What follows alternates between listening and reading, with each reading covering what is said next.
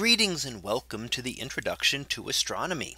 In this lesson, we will go through and talk about more of understanding motion and how things work and how orbits work.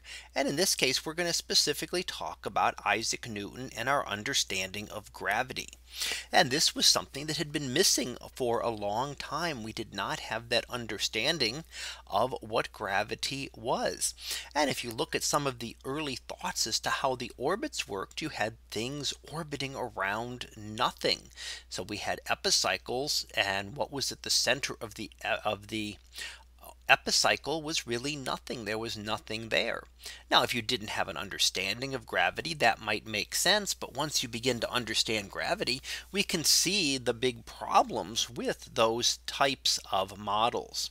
So let's look at what we know about gravity and some of the early ideas going back to Galileo's time. And Galileo gave us some of the ideas of motion. So we looked at Galileo before and we talked about his telescope, but Galileo also gave us some ideas on the study of motion and gave us an idea of the concept of inertia. Inertia just means that things are reluctant to change their motion. And he also found that all objects fall at the same rate in a gravitational field. So it doesn't matter which two objects you drop in a gravitational field, they will always fall at the same rate. It can be a hammer and a feather, as we'll see here in the Apollo 15 video. And this was done back in the 1970s by the Apollo 15 astronauts on the moon, where they took a hammer and a feather, and you'll watch the astronaut drop them and see that they fall at the same rate. So watch that they fall at the same rate, but also watch how slow they fall. If you can imagine dropping that hammer here on Earth, it would fall much faster. And that's because we're also seeing that the gravity is much less on the moon. So let's watch this video clip here.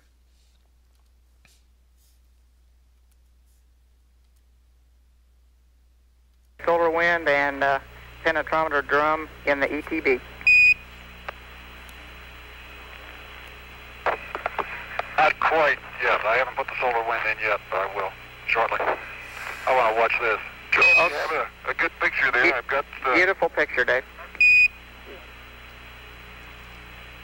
Well, in my left hand I have a feather. In my right hand a hammer. And I guess one of the reasons we got here today was because of a gentleman named Galileo a long time ago, who made a rather significant discovery about falling objects in gravity fields. And we thought that where would be a better place to confirm his findings than on the moon. And so we thought we'd try it here for you. The feather happens to be appropriately a falcon feather for our falcon. And I'll drop the two of them here, and hopefully they'll hit the ground at the same time. How about that? Which proves that Mr. Galileo was correct in his findings.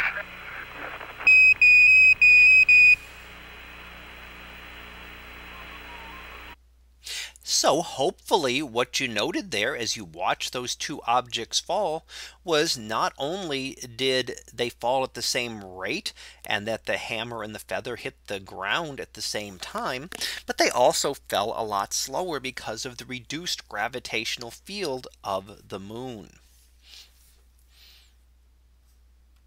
So let's see what else we have here. And we want to look at a couple of definitions. We want to define a couple of things here in terms of two terms that we want to use and that we'll use at various times that are important for this.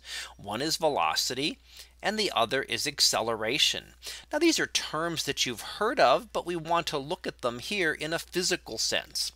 And when we look at velocity and acceleration in a physical sense, they are vector quantities, which means they not only have a magnitude, a size, so you might relate velocity to speed. Speed is how fast you are going, but velocity has a direction associated with it. So your speed could be 50 miles per hour. That might be your speed, but your velocity would be 50 miles per hour east. And it's very important that velocity has a specific direction associated. A velocity of 50 miles per hour east is different than a velocity of 50 miles per hour north. Yes, you're traveling at the same speed, but your velocity is different. An acceleration is what happens when your velocity changes. Now, we typically think of an acceleration as going faster, and that is one example. You can speed up. However, you can also have an acceleration when you slow down.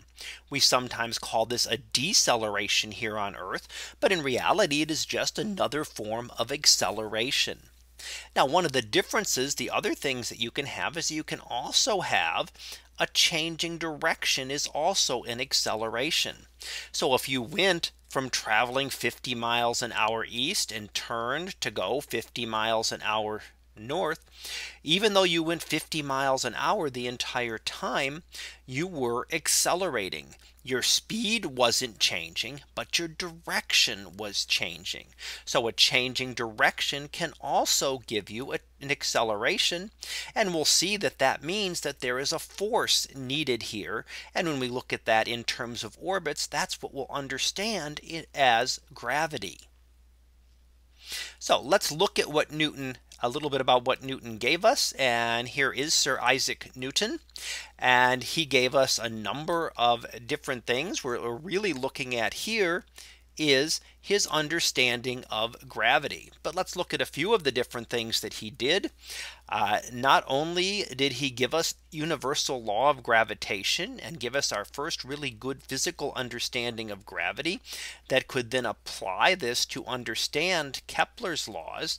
So the laws that Kepler gave us for planetary motion can now be explained based on Newton's laws of gravitation.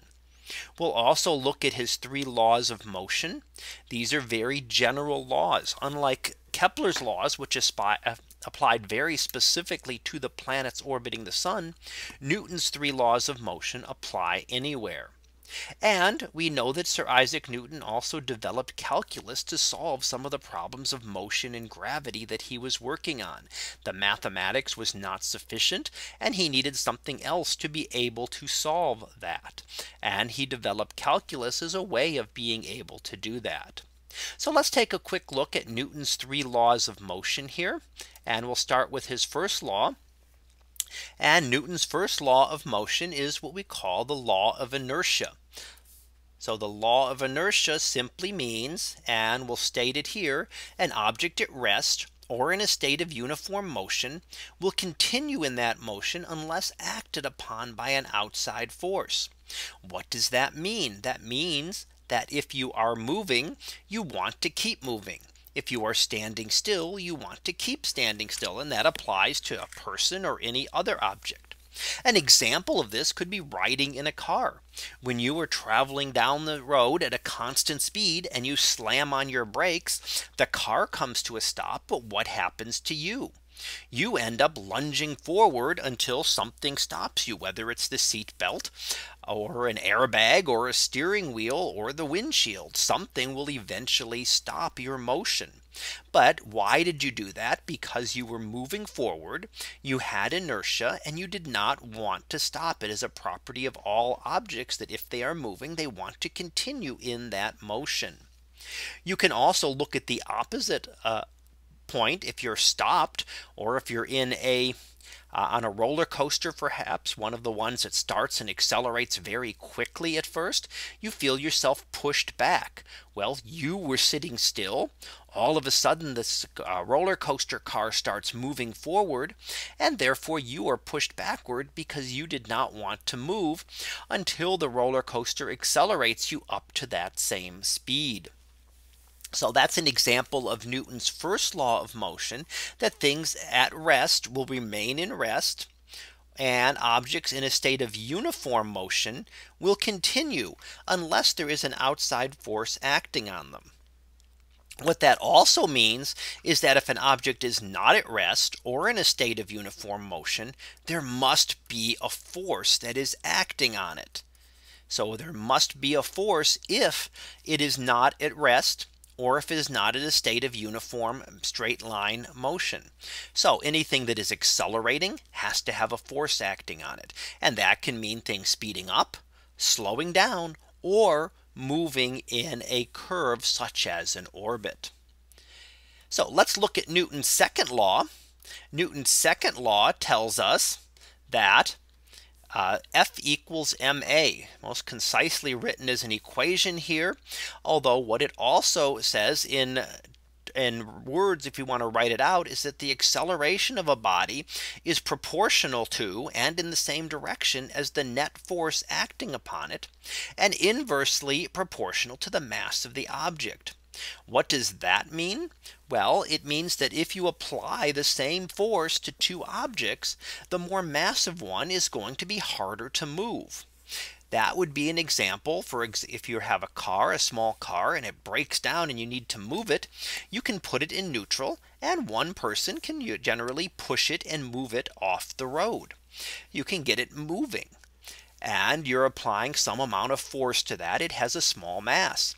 However, if it's a fully loaded semi truck that breaks down and you want to push that with the same amount of force, then what you have is you have the same force. So this is the same. This is larger. You have a much larger mass, and that means that the acceleration is going to be smaller. And in fact, you probably won't be able to even push with enough force to get that truck moving. With a car, you'd have a much smaller mass. Even though you're still using the same force, you're going to be able to then get a larger acceleration and get that smaller object moving, whereas you could not move a larger object.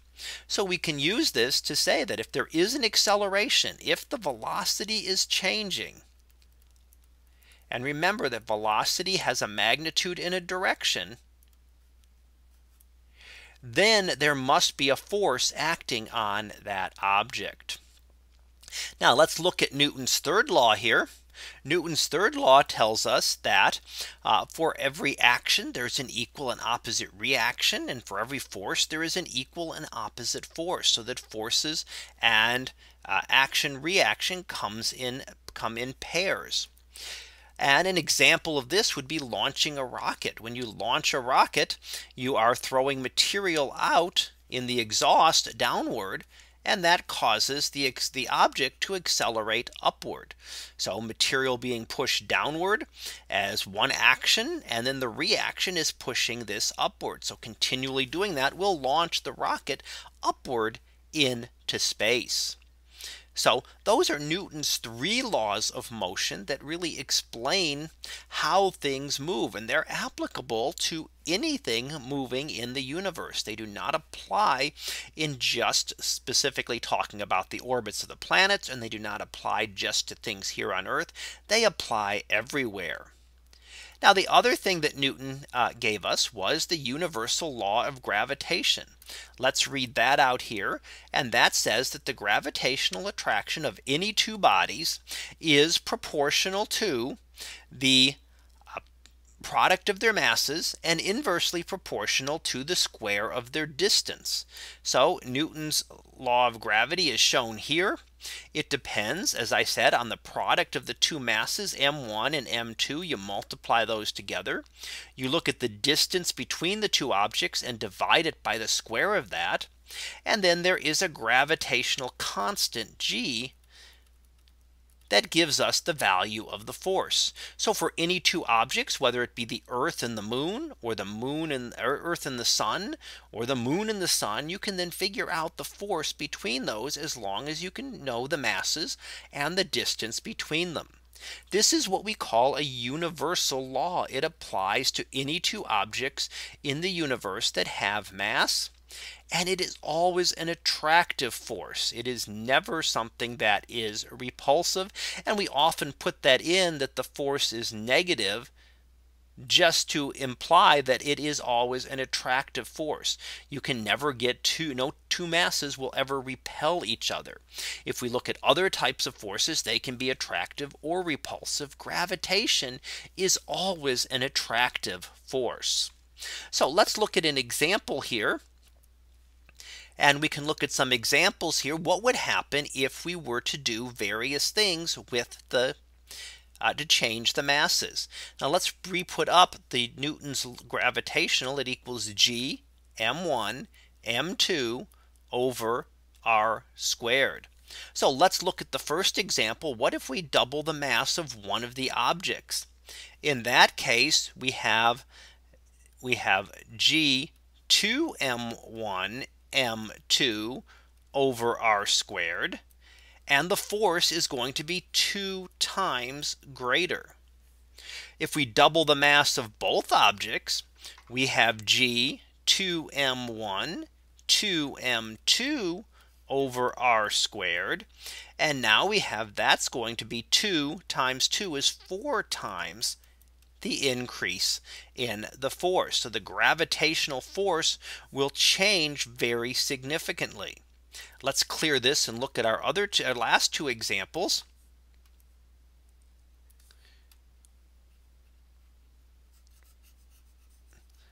So if we increase the mass, we increase the force. If we would have decreased the mass, we would have decreased the force. So let's look if we triple the distance. Now the mass is the same, but we have G m1 m2, but now we have 3r the quantity squared. Well, 3 squared is 9. So that means that the force is going to be 9 times less. It has decreased because we have increased the distance between the objects. And our last example here we can look at is again G m1 m2. Those don't change. But now we're going to bring them 4 times closer together. So it's now 1/4 of r squared. 1/4 squared is 1/16. And that's going to come to be 16 times greater. We've brought the objects closer together. So now it is going to be 16 times the force between them if nothing else has changed. You could also change masses and radii together and get even a little bit more complicated values to try to work with. So let's look at what Newton did, what this did for Kepler's third law. As we get towards the end here, Newton was able to revise this. Kepler gave us that p squared equals a cubed. So the period squared is equal to the cube of the semi-major axis. Newton revised this. He actually gave us a slightly more complicated version than this, but simplified. It says that p squared equals the sum of the masses of the objects times a cubed. This is very important because it allows us to determine the mass of objects. If you know p and you know a, you can then solve and then say that m1 plus m2 is equal to a cubed over p squared. If you know the semi-major axis or the distance of the objects and you know how long it takes them to orbit, you can then determine the mass of the central object. This is something very important and is how we can actually determine masses out there in the universe.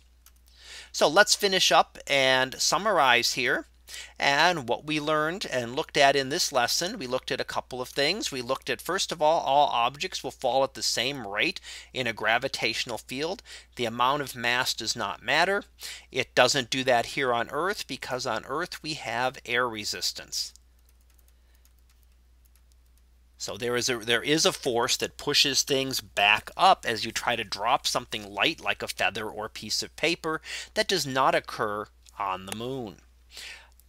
Newton gave us the 3 laws of motion and we looked at those. And he gave us the law of universal gravitation, which eventually led to a modification of Kepler's third law, which would allow us to determine masses of objects in the universe.